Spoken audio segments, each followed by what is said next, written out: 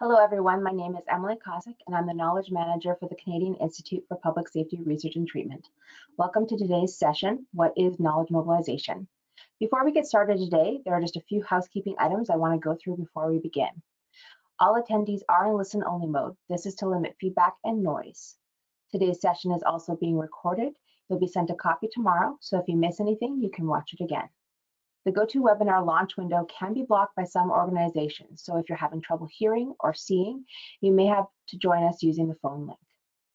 We'll be looking for audience questions at the end of the session, so please send us your questions through the question box throughout the session as they come up. Just so you know, we've also attached handouts for today, an infographic in French and English of the main points of today's presentation, as well as a PDF of all the presentation slides. We've also included a wonderful article by a couple of today's panelists that will be a great read for everyone. A link has been placed in the chat with download instructions, and we will be posting these online later. So now let's start the presentation. I'm just going to swap my screen here. All right, so this series is sponsored by the Future Skills Center and Research Impact Canada and is brought to you by the Community Engagement and Research Center at the University of Regina. My partner, Dr. Lynn Gidlick, presented last week. And so it's also presented, of course, by my home institution, the Canadian Institute of Public Safety Research and Treatment. Well, today's event is taking place online, and we have people from across the country joining us. The physical homes of the Community Engagement and Research Center and the Canadian Institute of Public Safety Research and Treatment are on the traditional territory of the Cree, Saulteaux, Nakota, Dakota, and Lakota First Nations, and the traditional homeland of the Métis. So we'd like to recognize that we are in Treaty 4 territory. As I said at the beginning, my name is Emily Kosick, and I'm the Knowledge Manager at CIPSRT. I normally get two reactions to that introduction. One, what a cool title. And two, what exactly do you do? The easiest way to answer is to take all of the fantastic research on the mental health of public safety personnel and make it accessible to frontline personnel, their leadership, and policymakers. In today's presentation, I'm going to share with you a little bit about how I accomplished that goal. So first things first, let's look at some of the terminology around knowledge sharing. So it really sometimes does depend on the organization that's giving you funding. In Canada, CIHR calls it knowledge translation, or KT. SSHRC calls it knowledge mobilization, or KM. And often outside of Canada, it'll be called dissemination, which is basically just the targeted distribution of information and intervention materials to a specific audience. Basically, they all mean the same thing, and that is processes and strategies designed to ensure that research evidence is accessible, understandable, and can benefit a range of knowledge users. The goal of KT and KM is to share knowledge in a way that's appropriate to the user of that knowledge. I'll be using the terms KT and KM interchangeably throughout the rest of the presentation. So why should I consider doing KM? Why should you consider it? Well, there's lots of reasons. First, the biggest reason is often that it's a requirement of many research funders. Most of us get our funding indirectly from the public or taxpayers, and those people deserve to see what is accomplished with public funds. Funders also want to see a return on their investment. But there are other more personal reasons, like you don't want your research to sit on a shelf, or you need to demonstrate the impact of your researchers to supervisors, university employers, partners, colleagues. Maybe you want to help advance science. We all want to help advance science and practice in our fields to close that gap between research and practice. And lastly, the most important reason is knowledge is meant to be shared. In order to do successful KT, it is important that you have a plan from the outset of your project. So, things to keep in mind when you're doing a KT plan are, who's your research audience? What's your message? How can you effectively communicate the message? What might stop people from listening to your message? And how do you know if anyone got the message? We'll explore these concepts in detail in the presentation. First, how do you do KT? When do you do KT? When do you want to start? First, there's integrated KT. That's engagement from start to finish with the population you're studying. They help you identify the issues to study, the questions to ask, You're also offering the opportunity for inputs and suggestions at every stage. You build an ongoing relationship with stakeholders. So this is the most commonly used form of KT for community partnerships. The second kind is end of grant, KT or KM. This is a more traditional approach where you share your knowledge once the study is complete. This can be done through presentations, articles, or conferences. This type of KM is essential for fields that do not work with human populations, and it can still be very effective, especially when done well. So let's move on to our first consideration when you're planning your KT efforts. You have to plan them based on the audience you want to reach. The methods you'll use vary greatly depending on who you're talking to, and you should always consider your different audiences. If you focus on just one, you can lose opportunities to share your research with people who need it. So let's take an example. Let's look at policymakers versus the general public. A policymaker has different priorities than the general public. Their goals can revolve around budgetary constraints or political ones.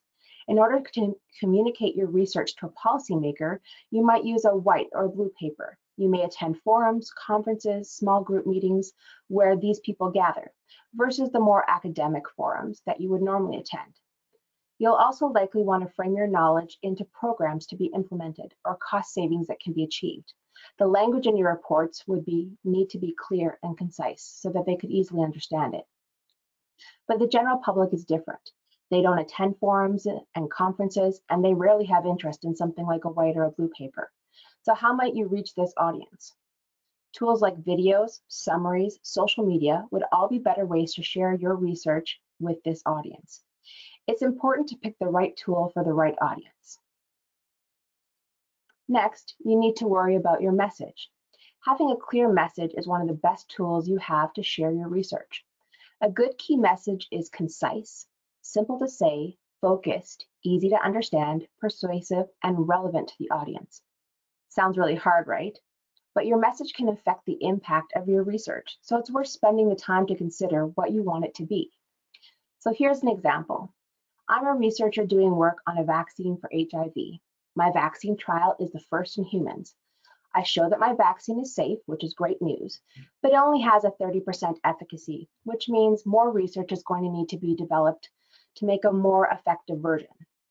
So what should my message be for this research? The best way to frame it is the research is a major achievement since it provides the first evidence that development of a safe and effective HIV vaccine is possible. In this case, you'd want to focus your message on the fact that it was safe for humans and less on the fact of its efficacy, although you will want to make sure that people know more research is needed. The next thing to consider when you're making a plan is the words you use to communicate. They're just as important as the how and the to whom. Using plain language is often key to sharing knowledge with your audience. So why is plain language so important? Well, in Canada, 49% of adults with a university degree are still in the lower range for literacy proficiency, and 55% were in the lower range for numeracy proficiency. This actually increases to 88% of people who only have finished a high school degree. This does not mean, of course, they can't read. What it means is that complex language, often seen in medical documents, tax documents, and research, is at a reading level that is difficult for them to comprehend easily. Plain language is designed to ensure that the reader understands as quickly and easily and completely as possible after one read. So important things to remember are avoid research jargon, use everyday words. Not everyone in your audience has the same background as you. Be concise. It's really important to keep sentences and paragraphs short. Avoid ambiguity. I've given an example here of an actual headline. And so the headline reads, "Enraged cow injures farmer with axe." So while it's true the farmer had an axe and that the cow injured him, it's unlikely, as the sentence suggests, that the cow injured him with an axe. So it's important that especially when you're making messages or sharing information, that you avoid that ambiguity. It's also important to use an active voice. This keeps your audience interested in what they're reading. So instead of saying the town was destroyed by fire, you would say fire destroyed the town. It's more active and, as I said, keeps people involved. The use of plain language is audience specific, but principles like being concise and unambiguous are important to remember with any audience. It's more important to be clear than to sound smart. The next thing you want to consider when you're making a plan is barriers. There are always going to be factors that may be a barrier to your research being shared widely or being used to make change. They can happen at any level, and it's important to keep them in mind when you're designing a plan for your KT or KM. I've listed some common barriers like lack of resources or leadership support, but there are likely barriers that are specific to your own project. It's important to take the time with your stakeholders and target audience to identify what specific barriers might be. So for example, if I've designed a program that will help police mental health, but it requires officers to attend a 3-day session followed by a monthly check-in, a barrier to the success of my sharing knowledge and implementing this program might be a lack of time that the organization can invest. A way to overcome this barrier might be to offer an easily accessible online version. If I know this barrier ahead of time, I can plan to answer it when I'm sharing my research. The last important step for planning KM is evaluation.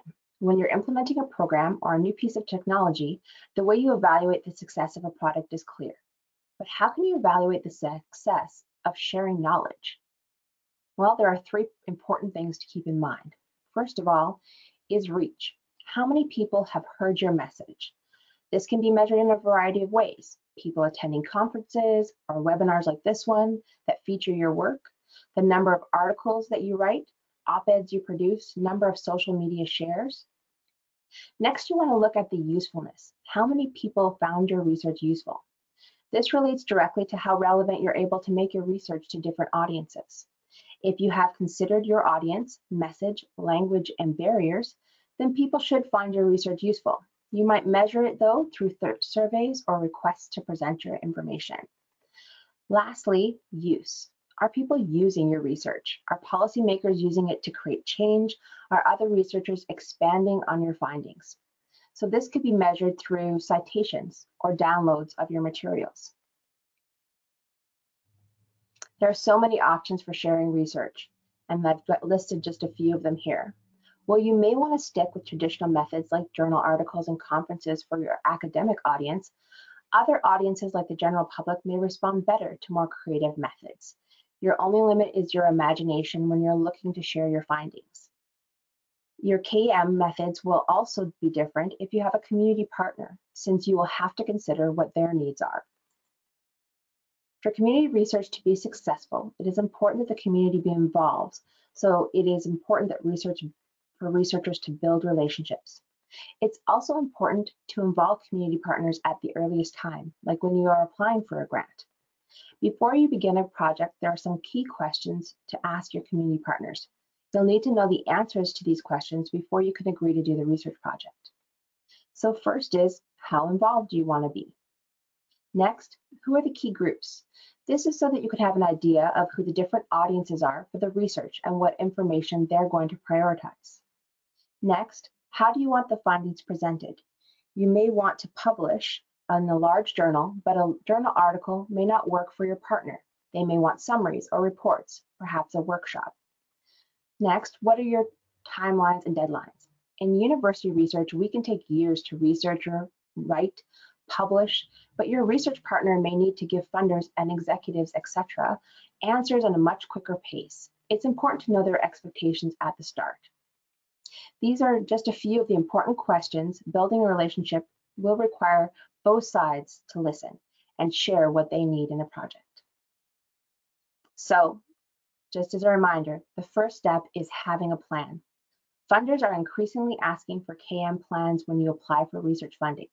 Instead of just a short paragraph about how you'll publish or present, take the time to create a real plan.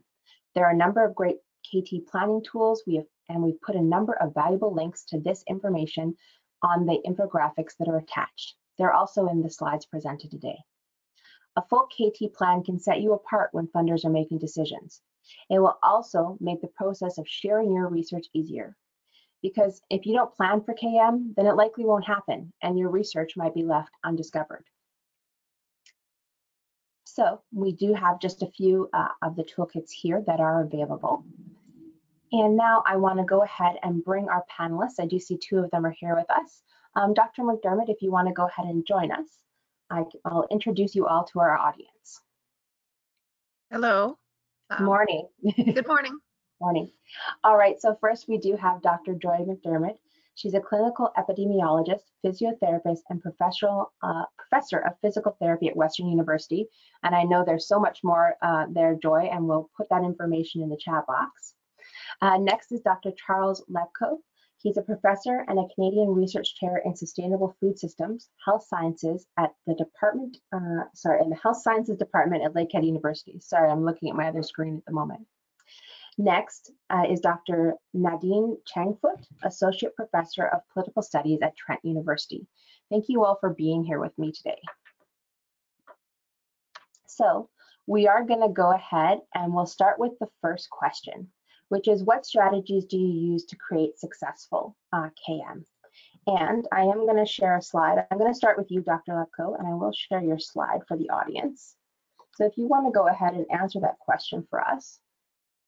Sure, great. Yeah, thanks for your presentation. I'll just say also by way of introduction, I'm speaking to you from Thunder Bay up here in northwestern Ontario. I'm an uninvited guest on the traditional land of the Fort William First Nation, also signatory to the Robins and Superior Treaty of 1850. And my community-based research is really focused on kind of building equitable, sustainable food systems. And I've really come to feel that it's impossible to kind of do this work without acknowledging the historical and ongoing social, environmental injustices really at the heart of the capitalist industrial food system. That includes acknowledging my role as complicit in these realities and also as an ally in these struggles.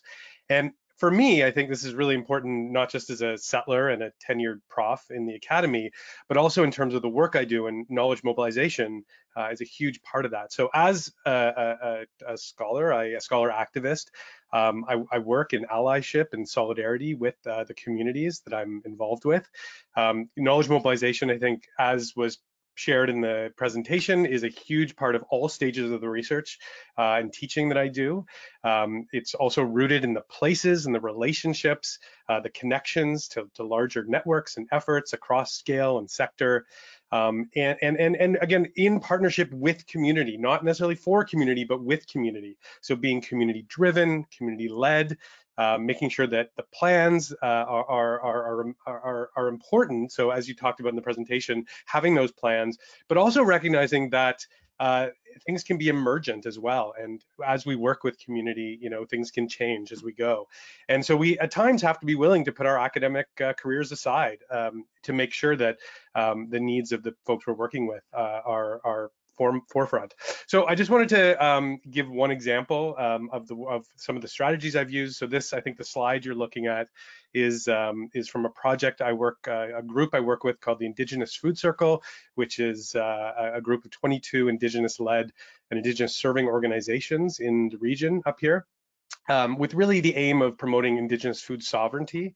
All of the work we do is really about giving information and making sure all the information goes back to the communities through reports, gatherings, which always include food, academic and popular articles, presentations, and media.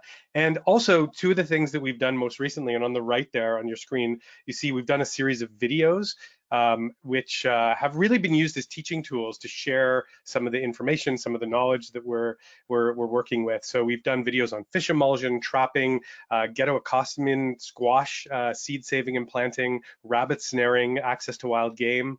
And another project I'll just end with is this, that thing in the middle, the 13 Moons harvesting poster, which was a resource created by the Indigenous Food Circle in partnership with the Thunder Bay District Health Unit and the Sustainable Food Systems Lab. And it was really led by an Indigenous artist who, through discussions with knowledge keepers and elders, provided this kind of snapshot of some of the cultural practices of the Anishinaabe, past and present. So when we created this, it was a way to, again, share back some of the knowledge in the form of a poster. So we have these beautiful posters. We also created this as a kind of game, an interactive game or a teaching tool where all those little the images you see come off, they're magnets. So we have a blank board that we can kind of walk through, sharing back with the community. So again, that's just one example of how we've done some of that work. Okay, perfect. Thank you, Dr. Lepko. Just going to hit escape here. I'm going to pop the question back up.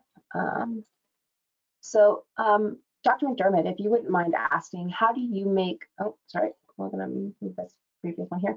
What strategies do you use to create successful knowledge mobilization? So good morning, everyone. My work is with firefighters, and so I'm very fortunate in the way that the collaboration developed. I was approached by firefighters saying, we have problems that we think need research solutions and we want you to help us, which is not how always partnerships start, because sometimes you are searching out the people that you want to partner with.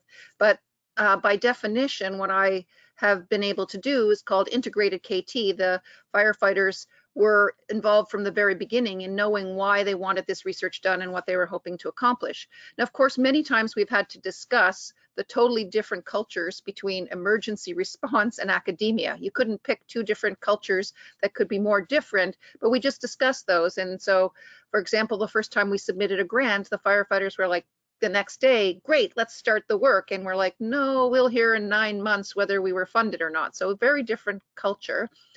So having people, your knowledge users involved throughout the entire process, not making it just, we have somebody on the team who has one voice amongst 20 researchers. Establishing formal research priorities, like letting the knowledge users choose what they think are the important questions. And that's actually very hard for academics because they're taught to be leaders of research teams who define what the most important questions are.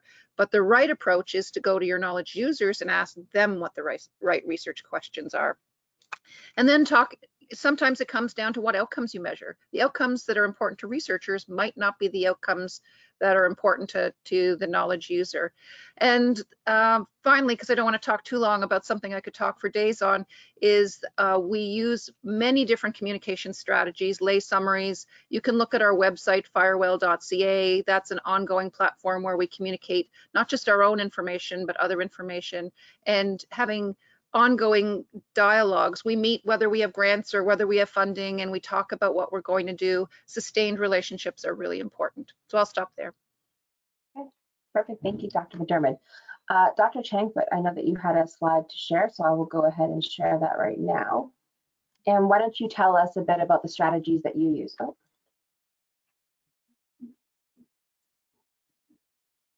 Oh, I think you're muted.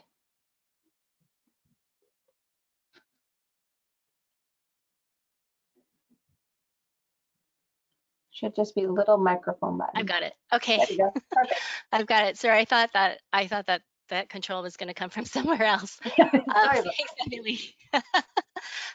Yeah, I'm speaking from the traditional territory of the Michi-Saagiig Chippewas, Treaty 20, covered by the Williams Treaties. And when you spoke about integrated knowledge translation and knowledge mobilization, that's where I see myself.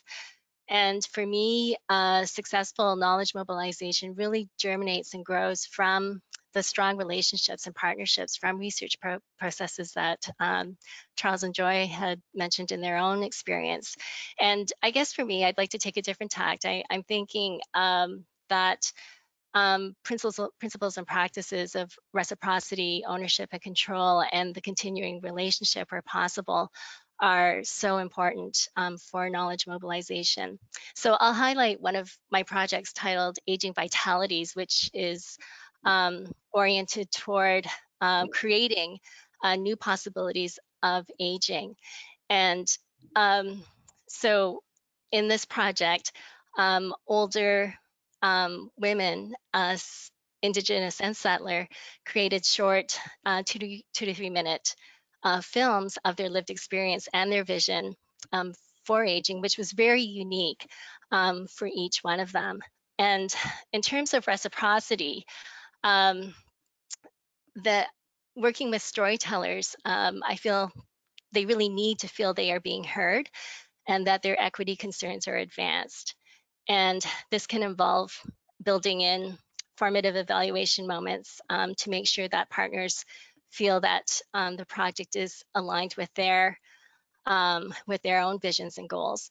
And also, we need to have the chance to talk about failures. So I want to become more comfortable talking about failures because there are always emerging new areas to rectify and build toward, especially around, in my project, access for disabled persons and reconciliation with Indigenous persons, And then also, you know, wrestling with the power, forces of power within research processes that tend to reinforce white Eurocentric, settler, able-bodied, heteronormative norms. And so I think that reciprocity involves mindfully centering partners' needs and processes. With regard to ownership, the storytellers own their films and they have control and choice over how they will be mobilized. And we discuss this together, the co-mobilization of the films in a variety of educational forums, including classrooms, conferences, as well as Peterborough Ngozi Reframe Film Festival, and also scholarly publication. And then also hearing Joy speak about the continuity of relationships, as well as Charles, that's really important as well.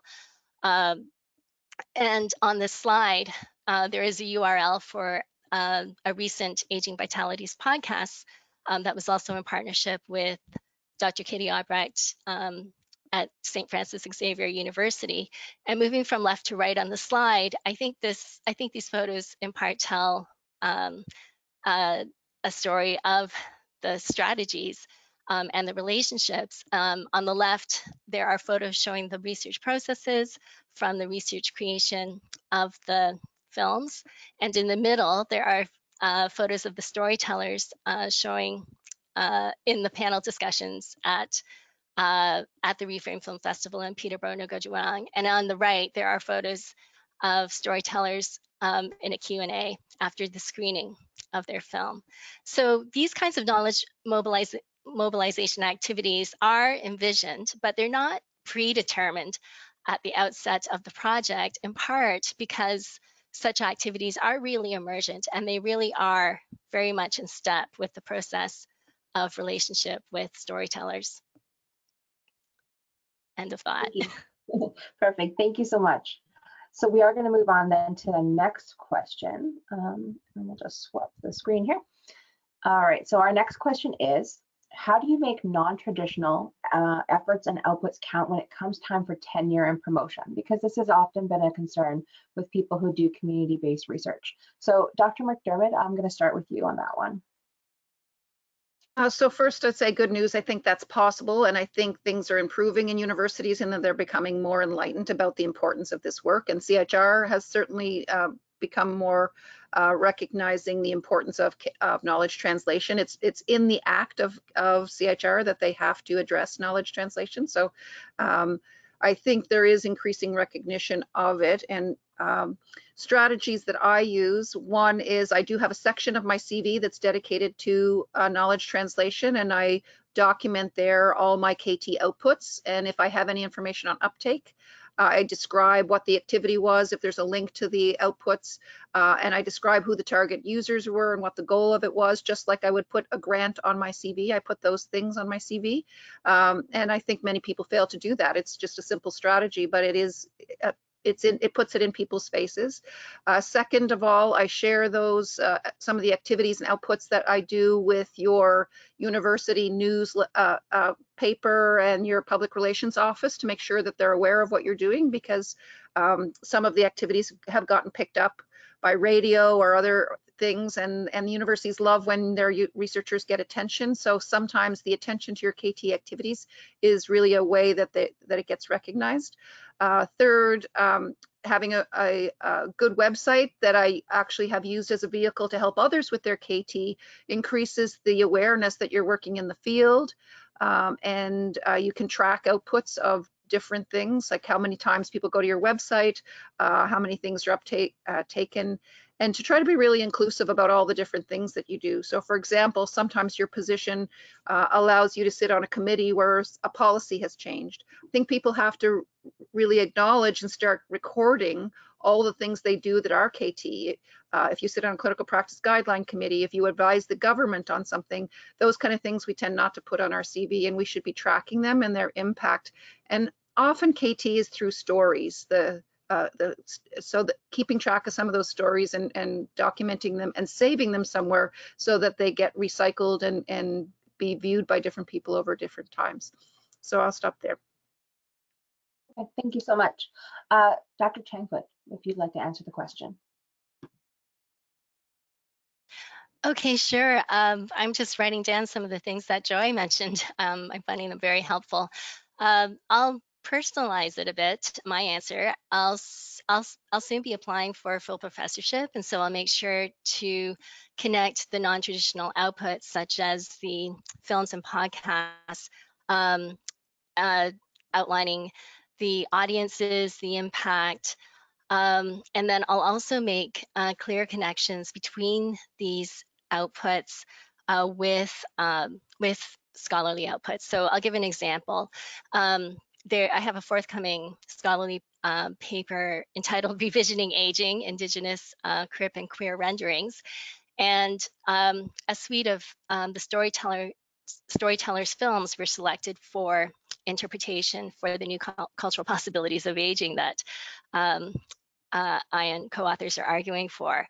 And so based on Tri-Council's recommendations for community partners to become involved in knowledge mobilization, I invited the storytellers to become co-authors of this journal article through the contribution of their films. And then also, I realized that it was very difficult to separate the interpretation and analysis from the discussions that storytellers and myself had. So this also was an aspect of co-authorship. And then finally, from a decolonial commitment, I was not at all comfortable with Indigenous knowledge through co-author. I was not at all comfortable with Indigenous storytellers having shared their Indigenous knowledge and not owning or possessing the knowledge through co-authorship. So it occurred to me that if their names were not co-authors, the Indigenous knowledge in the scholarly paper risked appropriation and dispossession. So I wanted Indigenous storytellers to be recognized as the authors of the knowledge created from their stories and the Indigenous knowledge within their films. So I think that this is an example that shows change and decolonial change that I think can be mobilized, for example, in a tenure application that shows the change that's occurring within our research processes and the knowledge mobilization of it. End of thought. Thank you. Perfect. Thank you so much. And Dr. Lefko, I'll let you have the final thought on making these outputs count. Great. I'm also typing lots of notes. This is good. Thank you for Joy and Nadine. And I'll just note, I think, Emily, I'm not sure if you noted this, but there's a paper in the handouts that Nadine and I were part of writing, which is a bit of an autoethnography on this very question. And it's something I have thought about a lot because I recently got tenure. So I had to think about this question specifically. And one of the things, just from a context perspective, I think the kind of context of this kind of neoliberal shift in North American universities takes hold more and more, it is becoming more challenging for faculty pre and post tenure to kind of be able to do community engaged research and to do this kind of non-traditional knowledge mobilization, because the pressures are so much greater. I mean, and hiring committees now that I hear over and over again that that the CVs are like more stacked than senior professors of people being hired out of university. So I mean, I think there's a lot of pressure in that way, and I think especially when the people evaluating us don't necessarily understand, or for that matter respect this kind of work, is very challenging. When I was just going through my tenure process, despite our university's strategic plan talking about knowledge mobilization and community engagement, I still had senior faculty counting the number of publications, and specifically single authored publications. So I really had to justify those things. And and also as a student, I was told over and over again not to do this kind of work. It's too much. It's gonna distract you. You're not gonna finish. And I'm really glad I didn't listen, because it became not just a part of my passion for doing academic scholarship, but also my my passion for living, my passion for life is just like being connected to these communities and learning from them, with them, together. And I'll just say that I feel like in many ways though, and I don't want to like sugarcoat it, it feels sometimes like you're doing two jobs. Like you're meeting the requirements of your university and your departments and your career, whatever. But then so you're doing all the publishing and stuff, but you're also doing all kinds of things that often never even could show up anywhere. Things like sitting on a board, having tea with people, negotiating things that just take so much time that if you did it by yourself, you wouldn't have to think of any of that. So I think in terms of how to make it count, I think I really agree with a lot of what's been said. I think we need to put these things forefront and really claim them as being ours, and not just think of them as extra things we do on top of our academic work. So I really like the way I think Joy talked about putting these things on your CV, having separate sections. Don't just make an academic CV that like comes out of a template. Create your CV to like really highlight these things and put them ahead of your publications if you really want to. Celebrating the co-authorship. I think Nadine, your point about when I work with Indigenous communities, I always the same. I always like work with them as co-authors, because it's not my place to tell their stories or appropriate their words. And I feel like that often with many communities I work with. So a lot of, if you look at my publications, there's usually long lists of people, and most of them are not academics. And that's just a big part of how I celebrate that work and forefront it. I think I've been using film a lot lately as which is new to me, but we're doing a lot of participatory filmmaking. I'm in the process of doing a feature film with some folks, the chief of Batchewana First Nations, and it's been a really wonderful process of, again, finding other ways to have community voices, not just forefronted, but being at the forefront of the work, and making knowledge outputs for them, not necessarily for me. So again, the other thing I was thinking about is also seeking out allies in this work, because it can be so isolating. Seeking out senior allies. So if you have colleagues that can support you in this work, and help you figure out ways to do this, I would say do that. If you have supervisors, for those students listening, I think it's so important to have a supervisor that supports this work and can navigate you through and stand up when you need some backing. And universities, a lot of university strategic plans talk about community engagement, knowledge mobilization, and we need to force them to walk the talk. If they're going to say they're doing it, they need to do it, and we need to make sure they're doing it. So when you're going up for tenure, promotion, jobs, like quote these things, cite them, tell them, remind them that this is what they want to do, and you're someone, or we're people who do it.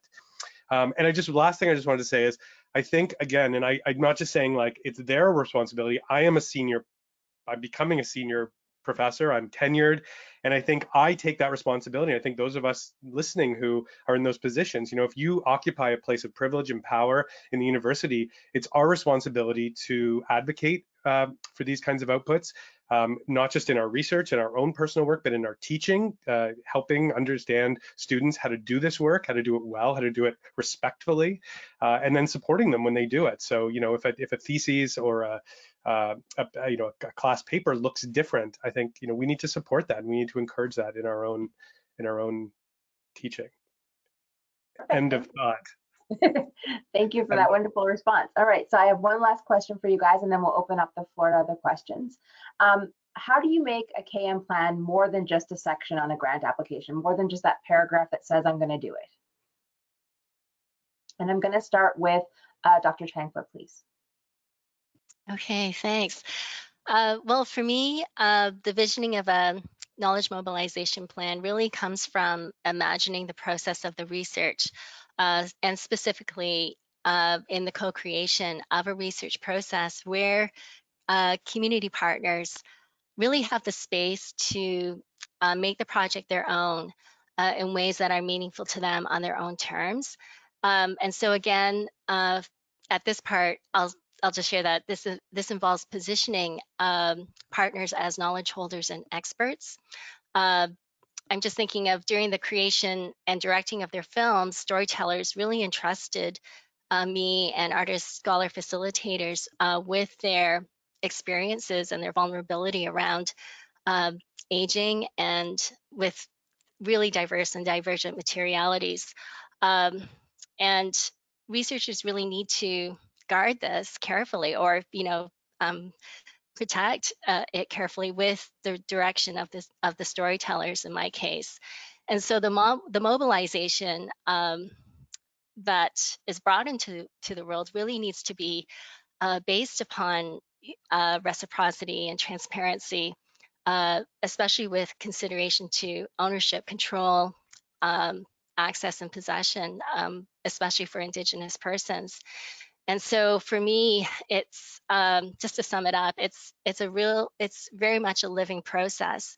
Knowledge mobilization is very much a living process with communities, with commitments to reciprocity and co-leadership and decolonial labor that really become renewed and enacted with each knowledge mobilization project. And then, as Charles was mentioning, I can see how there's so many aspects of myself as a researcher that gets plugged into, for example, university systems and processes, and where I can make change in mobilizing knowledge from projects, whether it be within not only within classrooms and for example, sharing the knowledge, but also making change within university policy and practice, as well as community policy and practice.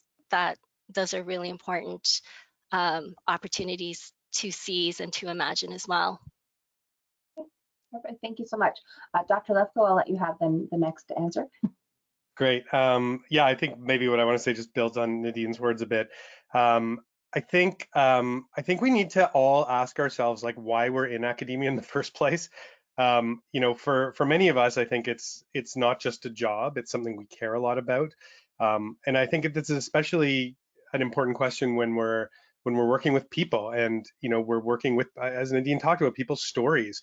I think we have a responsibility to do research respectfully and make sure it's meaningful to the people that we're working with, and also to recognize, we are not separate from that work. We have to think about our own positionality reflexively. And that can be really beautiful. It can also be really uncomfortable at times, a lot of times if we do it well. So for me, I recognize that a lot of my achievements and a lot of this work for me is related to my power and privilege as a white cisgendered man. And I've dedicated a lot of my scholarship and community engagement to kind of thinking this through and kind of engaging with this. As I talked about before, I think it means that, for me, aside from just trying to do it well, and I know I have lots to learn in the process, that I think we need to advocate for its value, as I've said. And I think, just to pick up on Nadine's point, it's not just about individuals doing that work, but we really need to think about how institutional change needs to happen to not just make this more acceptable, but to make it more the norm, to make sure that if we're doing research, we are sharing it back. We are, engaged in knowledge mobilization that isn't just, translating knowledge to someone else, but to actually, make them a part of it. And, especially if we're using people's stories. So, and, that can happen in many ways, but, one way that, I think I would like to name is, more Black, Indigenous people of color in the university. I mean, that's a huge gap in almost every university I've ever worked at. And, when white people are trying to tell other people's stories, that is, again, one of those structural problems that I think is at the root of a lot of why, things often go so awry. So anyways, end of thought. Perfect. And Dr. McDermott, I'd give the last word on this question to you. And I'll come from the framework of a CIHR researcher. I know that the way that, so first rule of grant writing is you have to write to the committee who's evaluating your research. When success rates barely hit double digits, unless you write to the committee, you're not going to get your work funded, and you're never going to get a chance to do the KT.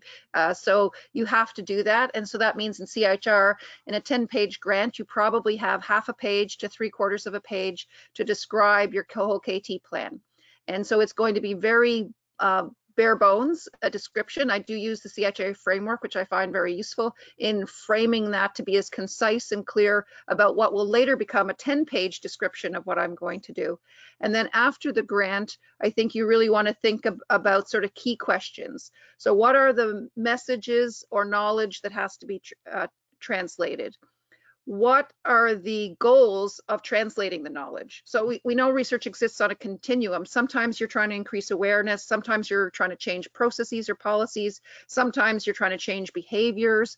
There's a lot of different goals. And I have a tool that I'd be happy to share where I kind of list some of those goals that people might have. And in terms of why are you, what's the KT meant to achieve? And then thinking about what people need to be involved in that change process or changing that knowledge or implementing that knowledge.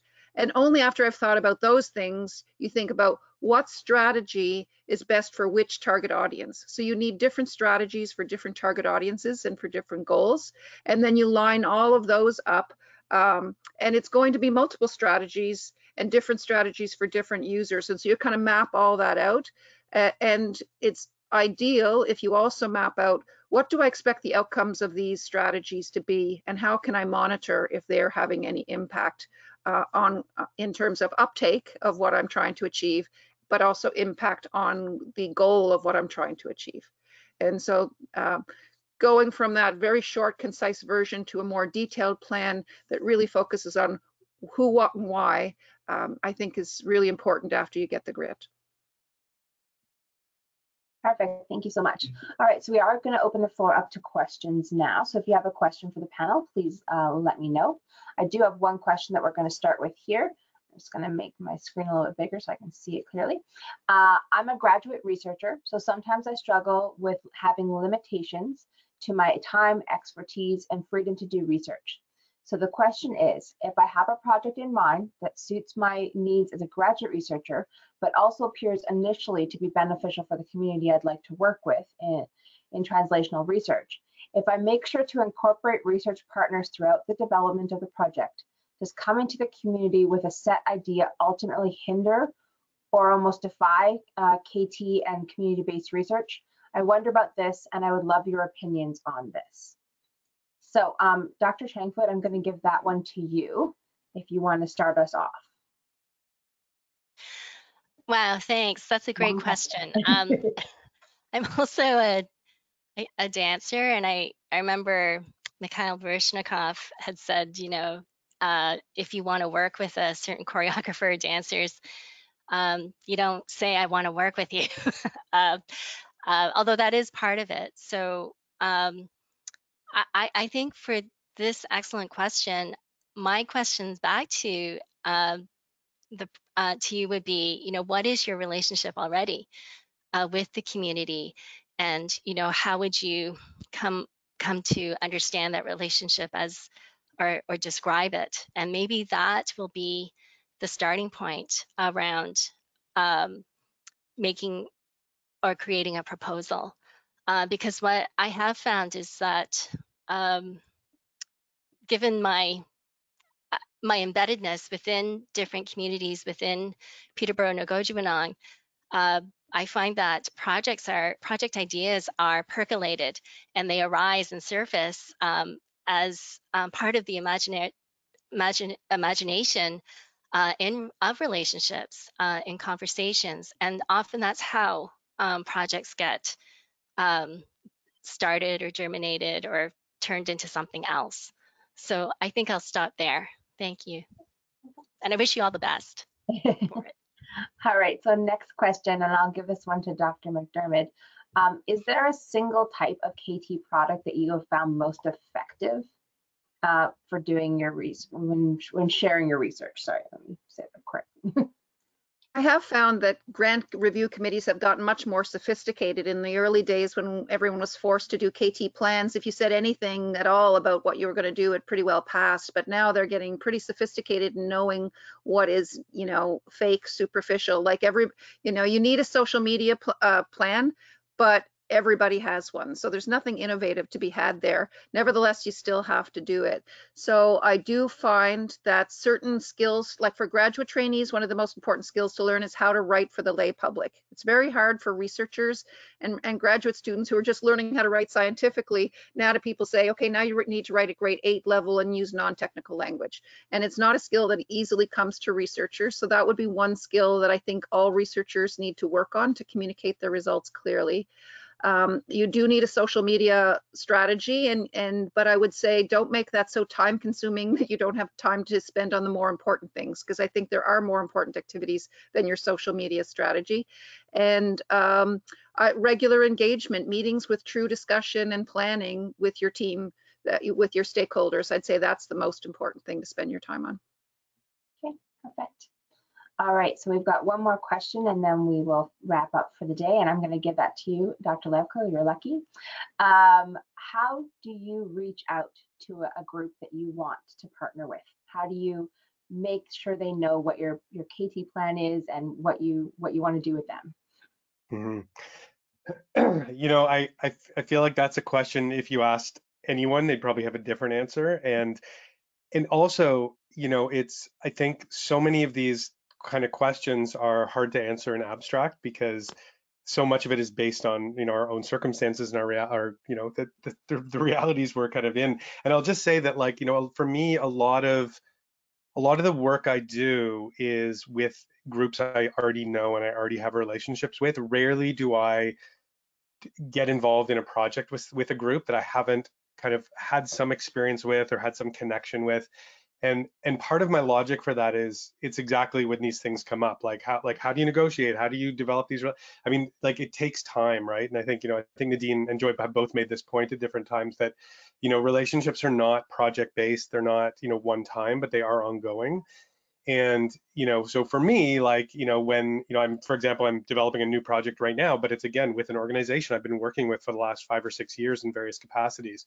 So it's, you know, we've, like, that already means that kind of the work that we're doing, we've built trust, we've built a relationship, we have the kind of understanding of how things, you know, work with each other. And yes, there's always new elements to that and new things to think about, new things to negotiate, but, you know, we're building on an existing kind of platform of trust. You know, I mentioned this film I'm doing with Batchewana First Nations.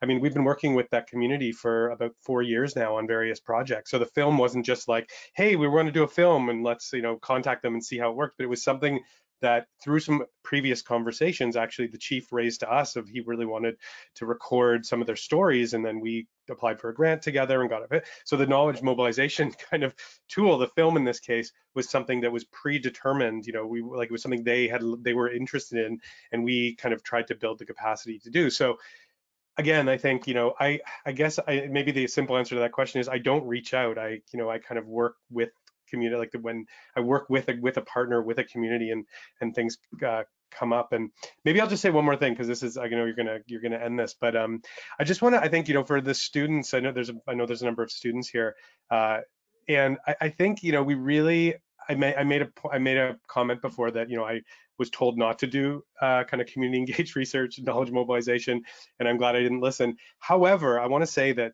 you know, and I think everyone's made this point, that doing good knowledge mobilization that's really rooted in community partnerships takes time, it takes effort, it takes skill in some cases. And I think it can be really dangerous when people jump into it too quickly, especially when you're in a graduate program and you only have, say, 2 years or a year to, like, do a project. And I just think, you know, I know I work with my students a lot to be realistic about what you can offer. You know, there's costs involved, there's ethics we have to follow, like research ethics boards, you know, and also, like, your job is not always just to go and cheerlead a group. That's often not helpful. Sometimes having some critical engagement is actually good, because it helps them understand where gaps are, and, you know, and there's a certain skill involved in that. So, you know, and it's a skill that, even as I mentioned, I'm still learning. Like, I think we're always learning. So yeah, so I just want to kind of make the point that, you know, don't jump into, if this is new to you, I think take the time, you know, talk to colleagues and friends and, you know, senior folks who have done this before, and do it right, because, you know, yeah, as I mentioned, I think we have a lot of responsibility as academics in this field. So End of Thank thought. you for that final thought there. Dr. Chang, but if you have anything you wanted to add, I'll give you a minute if you have any final thoughts.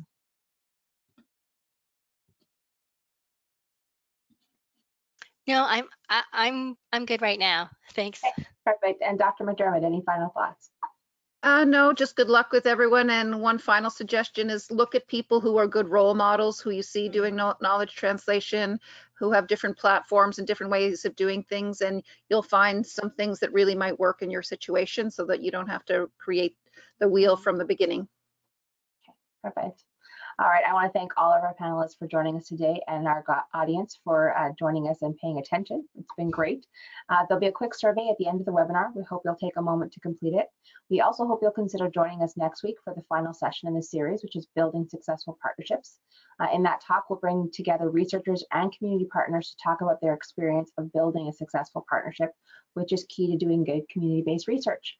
Again, everyone, thank you so much, and you have a wonderful day. Take care and stay safe.